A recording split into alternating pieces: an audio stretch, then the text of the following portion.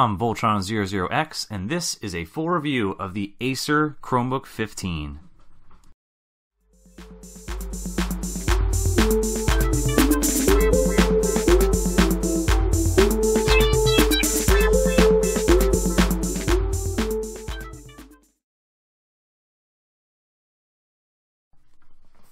Until recently, Chromebooks were available mostly in 11.6 and 13.3 inch form factors, with the largest available model being the HP Chromebook 14.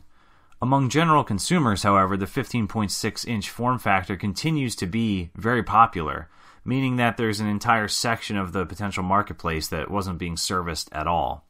Thanks to Acer, this is no longer the case. Behold the Acer Chromebook 15.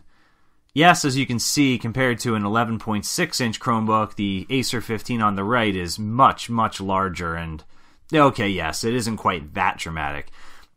Tipping the scales at 4.8 pounds, this Chromebook is all plastic but feels relatively well constructed, as is usually the case with Acer's Chromebooks. The lid is textured this time rather than the smooth finish on the Chromebook 13. Before getting any further, understand that this device is portable and it is a laptop, but you probably won't want to be throwing it in your backpack all day, every day. It's better for use around the house in different rooms rather than something that you're going to be carrying everywhere with you. The nearly 2-pound difference between this and the Toshiba Chromebook 2 is easily noticed both in the hand and in a laptop case or a backpack.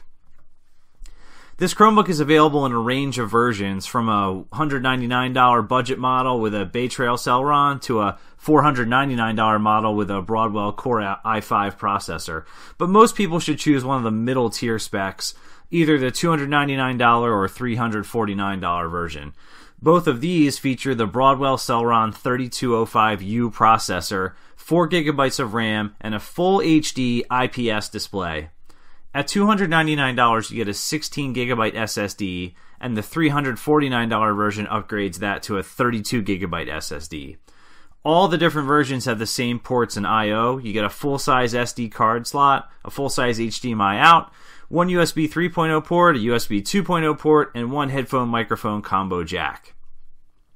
The 3205U processor provides fantastic performance in Chrome OS, with Octane benchmarks about 20% higher than its predecessor.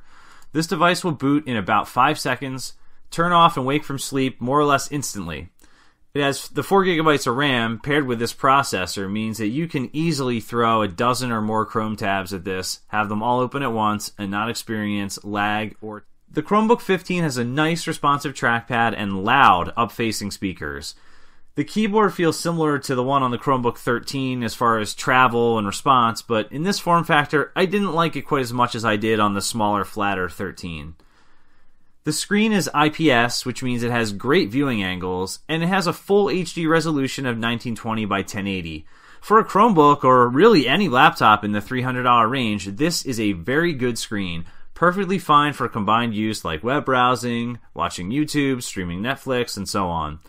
However, it is not nearly as good as the fantastic screen on the Toshiba Chromebook 2, which is much brighter and has better contrast and color accuracy. It's a good screen, but not a great screen.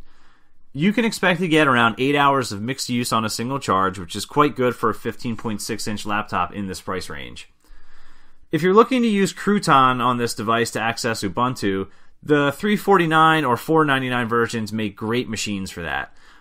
Even on the 3205U Celeron, Minecraft and Firefox both ran great, and the updated Intel HD graphics let you run Source Engine games through Steam and any number of other Ubuntu applications. All in all, this is a nice release from Acer. I do wish the screen quality was on par with the Toshiba Chromebook 2, but as it is still a dramatic improvement over the screens on the Acer Chromebook 13 or the C720.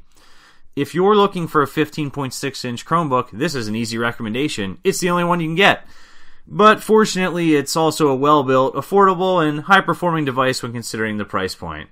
Just be aware, it is pretty big.